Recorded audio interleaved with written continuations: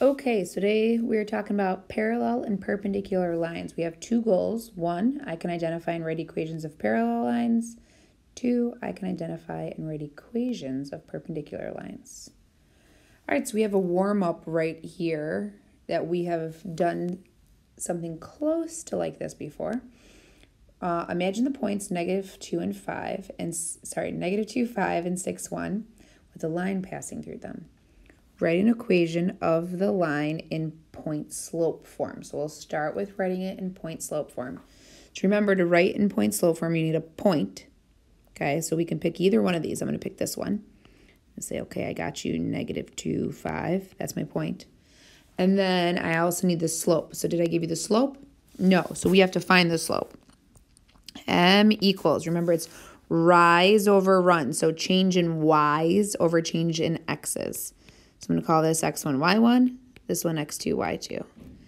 So I'm going to get the change in my y's. I'm going to do y2 minus y1.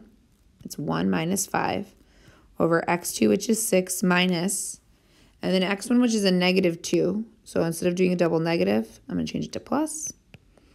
That's -4 over 8. And that fraction is simplifiable. Okay, so I need to simplify it. It's a negative number because a negative divided by a positive is a negative. And then 4 goes into 4 once, 4 goes into 8 twice. So the slope is -1/2. So now I also have my slope. All right, remember point slope form is y minus y1 equals m times x minus x1. So now I can write my equation. I'm going to do y minus y1, which is 5, equals m, which is -1/2, parentheses x minus x1, which is a -2, so I'm going to change this to +2. And there's my equation. All right, B says write the equation line in slope-intercept form. Remember, slope-intercept form is y equals mx plus b. So all you have to do is solve that equation that's boxed for y. So I have y minus 5 equals, I have to distribute the -1/2. So if I distribute the -1/2 to this and this, -1/2 times x is -1/2 x. -1/2 times 2. Now you can use a calculator, but let's think about this before we do that. I'm doing a negative times a positive. Is the answer a negative or a positive? Negative. Okay, so I know it's minus. And then when I do half times 2, all that I'm doing is taking half of 2. So what's half of 2? 1. And then finally, to get y by itself, I'm going to add 5 to both sides. So this is y equals -1/2 x plus 4. Notice that the slope did not change. Okay. All right, next it says graph the line y equals -2/5 x plus 3 in Desmos. Try to make another line which is parallel to it. Try to make a line perpendicular to it. So let's start with just parallel, okay? So we're going to go to Desmos. My Desmos is missing. Not a big deal because I can go right here and grab it. You're going to open up your Desmos, and then you are going to, in equation 1, if you have something else in there, all you have to do is hit the X and it'll clear it out. I'm going to type that equation, which was y equals, and then -2/5. So I'm going to do 2 divided by 5, 2/5. And then you have to tap right next to that. Otherwise, if I type X right now, watch what happens. It goes in the denominator. We don't want that, right? So you need to tap right next to it, hit X, and then +3. +3. And there's the line. Okay, so your goal is to hit y2 right here, the second equation spot, and you want to come up with something that's parallel. So go ahead, pause the video, try that yourself. All right, so I'm going to do y equals, I already know what a parallel line will look like. I'll give you a clue, -2 divided by 5, hit X, and then +9. That's parallel. Or I could have done -2. That's parallel. Or I could have done nothing at all, just +0 or +1. Oops, I accidentally got rid of my X there. X and then +1. Right? These are all parallel. Okay, so what do we notice about our lines? Our lines have the same slope. Okay, so let's go back to Notability and say when two lines are parallel, what is noticeable about the equations? Their slopes are the same. Their slopes are the same.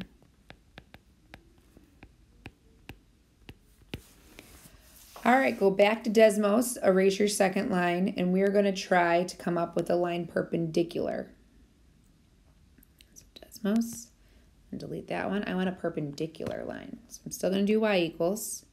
Go ahead and mess around with that. Oops, what happened there? There we go. Still going to do y equals. Go ahead and mess around with your slopes and your y-intercepts and see what you can do here. See if you come up with it. All right, what you should have noticed is if you do 5/2 x and then whatever y-intercept you want. Like right now it's at 0. I can do -5. I can do +2, -6, -37.8. It doesn't matter.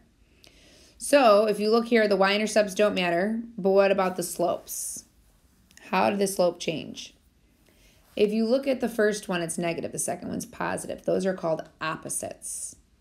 Also, you should notice that the numerator and the denominator switch spots. So it's 2/5 to 5/2. That's called a reciprocal. Okay? So two lines are perpendicular. They form a right angle as they meet. We already know that.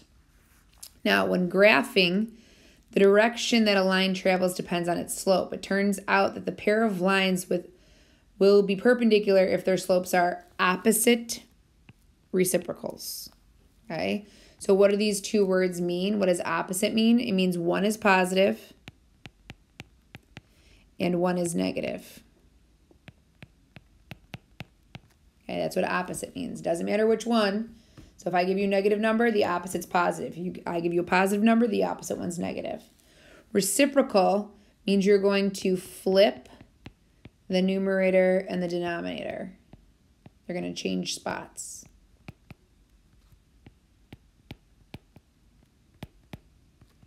So what I like to do is I like to give examples of a few opposite reciprocals before we start.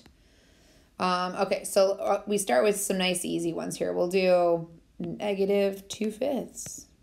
Okay, so what's the opposite reciprocal? So I'm gonna say and because it's gonna be I'm gonna do opposite reciprocals here. So opposite would make this positive, and then if I flip it, it's 5/2. All right, that's the one we just did. Okay, what about 1/2? What's the opposite reciprocal of 1/2? 1/2's positive, so my answer is going to be negative. And then I need to flip 1/2. So that becomes 2/1. And I'm not going to write 2/1 because I know what 2 divided by 1 is. It's 2. Okay, let's try another one. What about -1?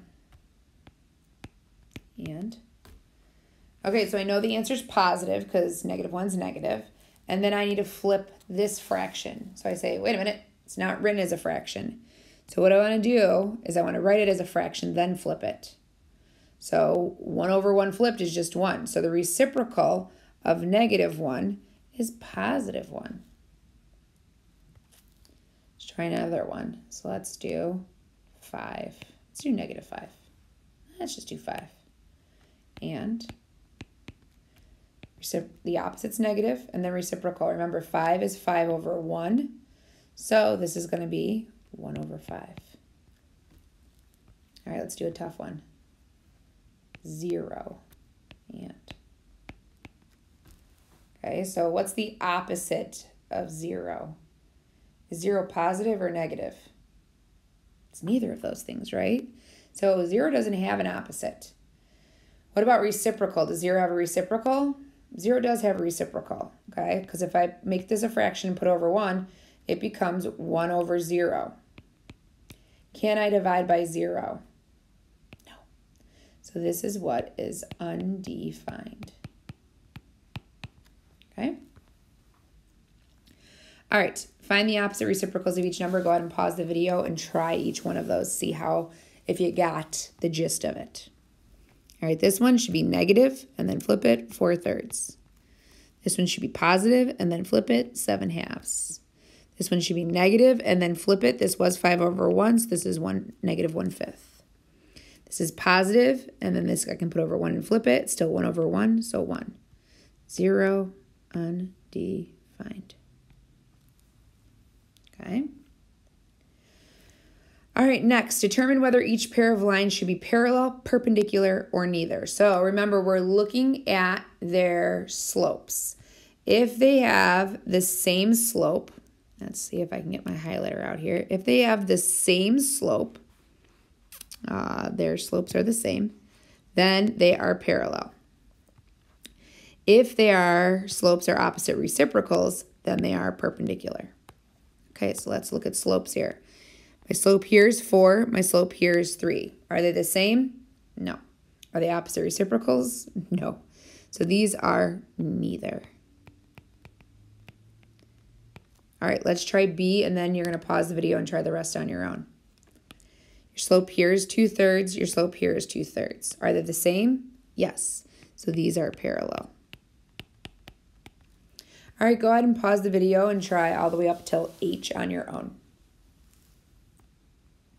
All right, let's see how you did. Slope here is 1/2. Slope here is -2. Are they the same? No. Are they opposite reciprocals? Let's check. They're opposites. One's positive, one's negative. Are they reciprocals? 1 over 2 and 2 over 1. So yes, these are perpendicular. Now you can write the word perpendicular, or you can use the shortcut for the word perpendicular, which is an upside down capital T, because if you look, this looks like a right angle right here. All right, next one, slopes. 1/2 and -1/2. Are they the same? No, so they're not parallel. Are they opposite reciprocals? Let's check. They're opposites. One's positive, one's negative. Are they reciprocals? 1 over 2 and 2 over 1 are reciprocals. So these are neither. All right, let's look at the next one. My slope here, my slope here. So if you look, this is 1, this is -1. -1 and 1 are opposite reciprocals. These are perpendicular. I have that memorized. 1 and -1 are opposite reciprocals. All right, next one. Y equals 2 and y equals 5. If you look here, there's 0 slope on y equals 2 and there's 0 slope on y equals 5. That's one way of thinking of it. Another way of thinking of it is y equals a number. I use HOI for help. That's a horizontal line. So y equals 2 looks like this. Y equals 5 looks like this. You can see that those are parallel. All right, next one. Slope here is 3. Slope here is -3. Are they the same? No, so not parallel. Are they opposite reciprocals? They're opposites. One's positive and one's negative. Are they reciprocals? What's the reciprocal of 3? 1 over 3. So no, neither. All right, last one. X equals 3, y equals 2. Lux and HOI. Vertical line, x equals 3. Horizontal line, y equals 2. They are perpendicular. Okay, so the last, everything from now on here is write an equation of a line which is parallel to that line and passes through that point. We are going to use point slope form for everything, okay? So we're going to use point slope form. Why? Because it's the easiest. So we're going to use the form y minus y1 equals m times x minus x1. That's the form that we're going to use.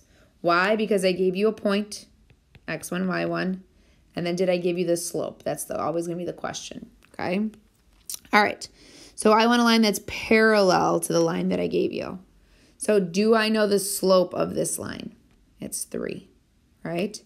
So what's the slope of the parallel line going to be? The slope of the parallel line is going to be 3. So now you have the point and you have the slope, so you can write your equation. Y minus y1, which is 3, equals m, which is 3, times x minus x1, which is a -2. So I'll change it to +2.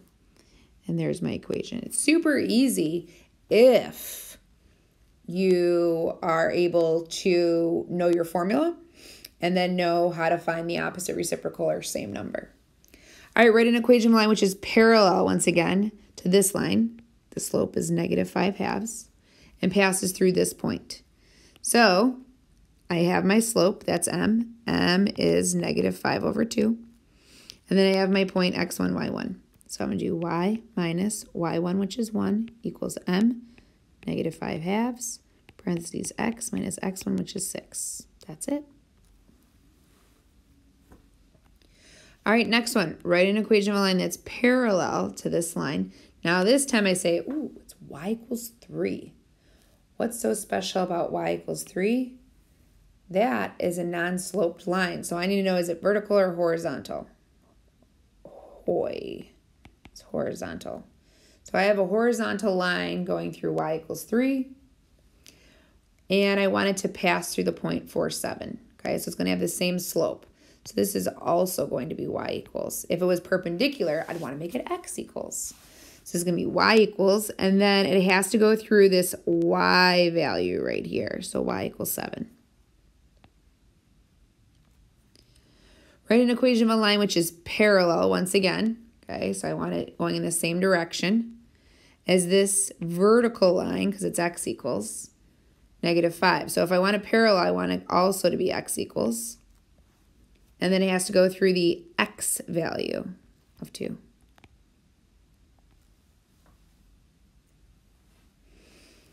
All right, next, write an equation of a line which is parallel to this line that passes through this point. So here's my slope, here's my point. Since it's parallel, I'm using the exact same slope. So y minus y1, which is 3, equals m, which is 2, times x minus x1, which is 5. And that's it.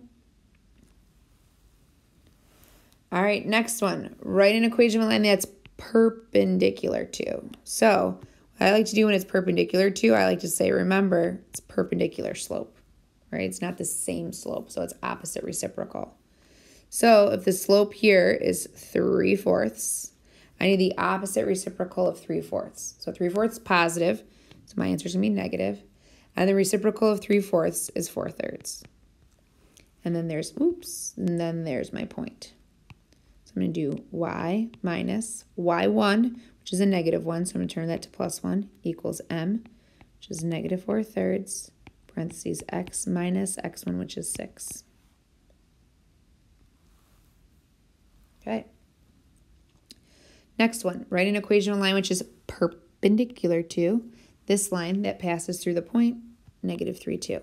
So I need the slope. The slope right here is m. Remember, this is just point slope form, y minus y1 equals m, parentheses, x minus x1. So what? I need perpendicular. So I'm going to do perpendicular. I'm here, right here. Okay, and then I say, okay, what is the m value? This is the m value right here.